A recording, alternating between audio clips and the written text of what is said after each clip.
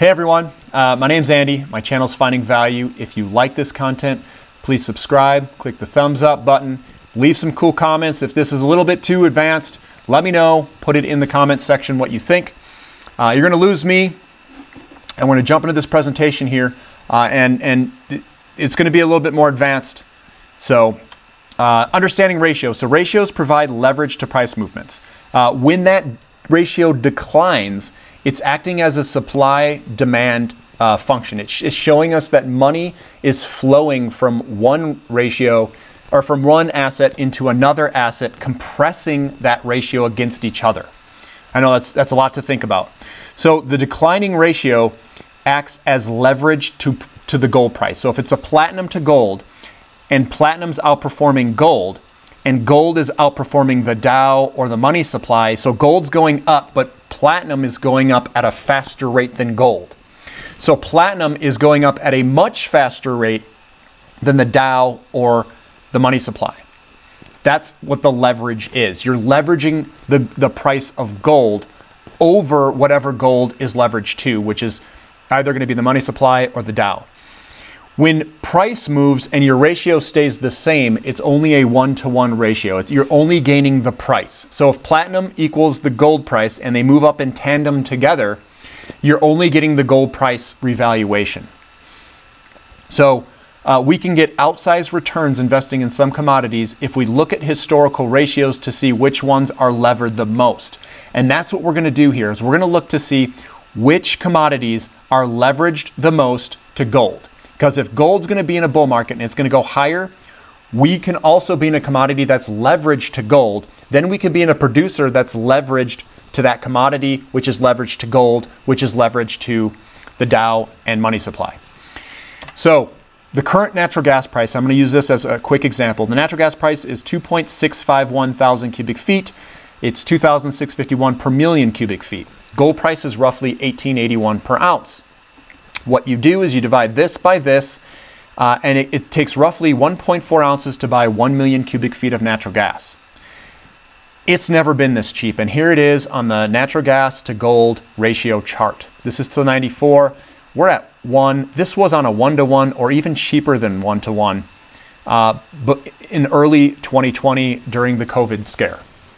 What this is telling us is that this is exceptionally cheap. Now, I'm just going to tell you, if this was at 1, and we were to go back to a 35, where this is 35 ounces, takes 35 ounces to buy 1 million cubic feet of natural gas, and this one were to go back higher, what that means is that you are leveraged to the price of gold by 35 times.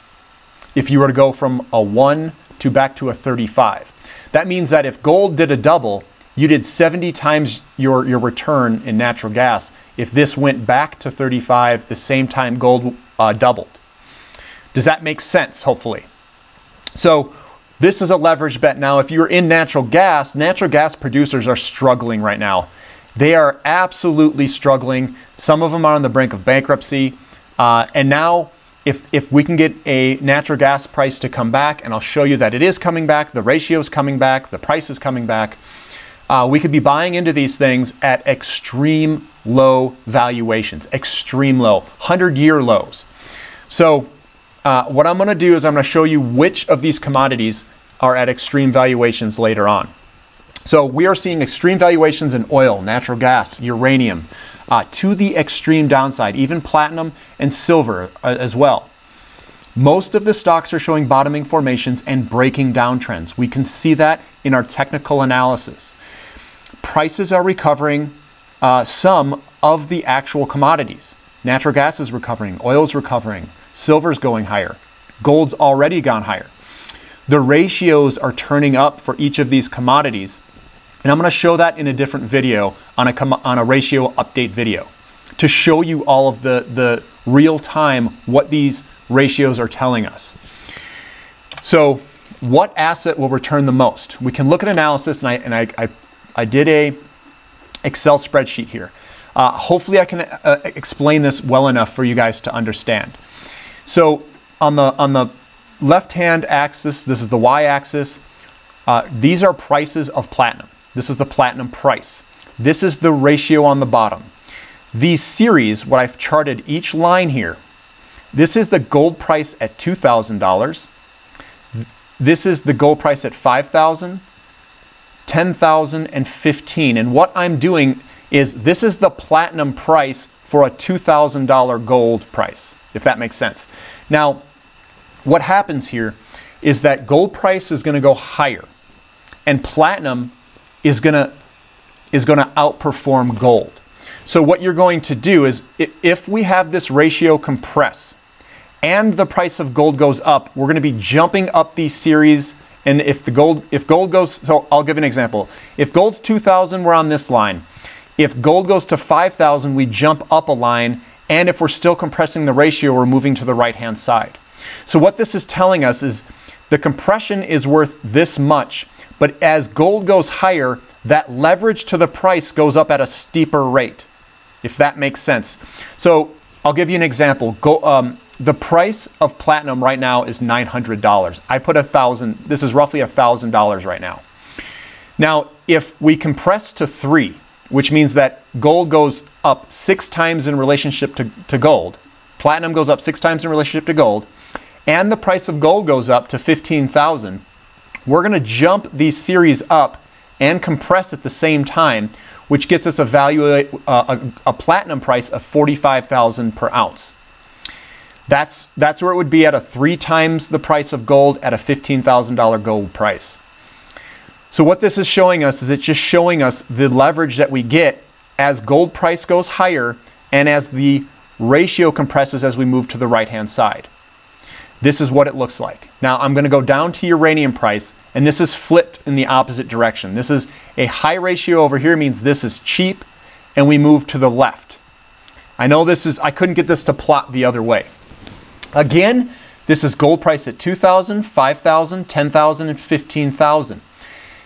We're at a 62-to-1 ratio, so right over here. As we move and this ratio compresses to gold, we're probably going to be jumping up as gold gets more expensive in dollar terms. So we're going to start at the $2,000 line, and then eventually we're going to be popping up like this as we get more expensive and more expensive in relationship to gold. Now, right now, it's saying that the price is $30-ish. But if we're compressing the ratio and gold's going up at the same time, because remember, every single bull market in uranium, gold price has gone up at the same exact time. There has not been a scenario where uranium price went up and gold didn't go up. That would be a complete anomaly. So if gold goes to 10,000, which is a good guess, and the ratio compresses to 10, we are now at $1,000 per pound, if that were to happen. And what that is, it's inflation, because this is an inflation-adjusted number, so to speak. And that is what the price would end up being if we went from 60 to a ratio of 10. Now, at the bottom of the bull markets, it's been more like 5 or 3. And if we hit a $15,000 ratio, we're now way up here. We're at $15,000. This is a $15,000. We're at $5,000 per pound if we went to a 3-to-1 ratio at $15,000 gold. But another thing to look at is whenever these get steeper like this, it means that you have greater leverage to price movements. That's what these large kind of turn-ups are. Platinum isn't nearly as leveraged as uranium is. So uranium is a much larger leverage by looking at this chart. Now I'm going to go down to oil. You can see that oil is also very leveraged as it really turns up at the end of the ratio. And again, this projection here, if we were to go to $5,000 gold and a 1-to-10 ratio, that's $500 oil. If you go to 10 grand, it's $1,000 oil. If it goes to 15 grand and a very low 1-to-5, that's $3,000 oil. And you're going to say, oh, that's impossible. No, it's not. Every single time in history, gold's gone higher, and that ratio's been around 1-to-6. So I think gold has a high probability of hitting $10,000 in 10 years or so, or 5 years, or whatever it may be. And we have this ratio decline to 5 or 6 or 7. So we'll probably be in this $1,500 per barrel oil range, possibly. I don't know. But remember, everyone's looking at it in today's dollars, not in future dollars, which are inflated. They're not looking at the inflation. And this is what gold's doing, is it's taking that inflation away. Now, if we don't get that, if we're at 5,000, if we go to $5,000 gold and it compresses 10 to 1, that's $500 oil roughly. That's still a very large number. Now here's natural gas, and you can see this one has massive leverage. If we get a compression in the ratio and it goes far higher, it's going to go berserk. So again, this is per million cubic feet, a little bit more difficult, but it's got massive leverage when this thing gets moving. And if you look at these, the most leverage, uranium's very leveraged, oil's very leveraged, and it looks like natural gas is even more leveraged. It's probably the most leveraged. So I'm going to jump back into this clip here.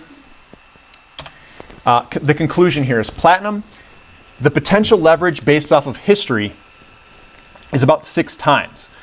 And that could be exceptionally low because we haven't gone into the industrial side where they want to ramp as much platinum use up in this green revolution as they want to.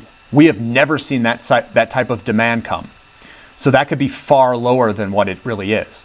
Silver potential is 10x plus. Again, that's based off history. We've got massive. We're talking about using platinum silver 10 times the amount that they want to use that's currently in total production. 20 times for silver. We haven't seen that demand for anything like that. Oil, potential 10x leverage. Uranium, potential 13x leverage. And natural gas is between 15 and 23 times leverage because it was so incredibly cheap and is still incredibly cheap. I know these numbers sound absolutely ridiculous. I get it. But it's happened in history. And everyone's going to say, well, if gold doesn't go up, gold has gone up every single time these have gone up. If gold doesn't go up, these don't go up. Because they're all tied together. The central banks, they purposefully manipulate the precious metals to control all of these prices. It's all baked in. Now, the longer they control it, the more disruptions you'll get in terms of supply, which means that on the backside, the higher the prices will go. COVID has really destroyed the supply side of natural gas and oil and silver and platinum. It's destroyed some of that stuff pretty bad. This stuff has been down for a while, especially oil and natural gas and even uranium. The supply side's getting destroyed. And now if you look out into the future and you look at the demand for uranium, for silver, for platinum, for natural gas, they're ramping exponentially, and it is massive deficits looking out there. So if you tie this all together, we are at extreme low valuations. We have extreme leverage to those prices. We can buy at very low valuations and get the leverage and an extreme price move in all of these commodities. This is a once-in-a-lifetime opportunity, I think. And remember, these things are at bottoms, and sometimes these companies they could go bankrupt. Spread it out. Do not put a bunch of money in any 1 or 2 or 3 things. Spread it out. The royalty companies they don't go bankrupt. They have like zero risk of this. Those are the ones that I very highly recommend and hold a lot more money in. Look at my other videos for those recommendations. You can look in the link below. I'll link all this stuff in the description of this video if you want to watch those and my recommendations for royalty companies, mining companies, and all this stuff. If you enjoy this content, please subscribe, click the thumbs up button, and leave comments. My channel's Finding Value, and thank you for listening.